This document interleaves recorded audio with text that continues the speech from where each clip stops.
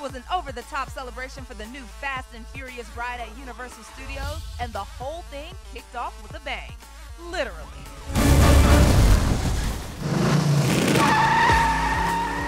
It's going to be insane, and I can't wait to ride it. Fast and Furious Supercharged, inspired by the uber-successful Fast and Furious franchise, is a thrill ride where fans will be thrust in the driver's seat for a full charged experience. And of course, the cast was on hand to celebrate the event. HipHollywood caught up with Tyrese, who was excited for the ride, but chose to keep it quiet when we asked about his friend Diddy, who was recently arrested for assault while attending his son's UCLA football practice. Have you been able to talk to your friend Diddy?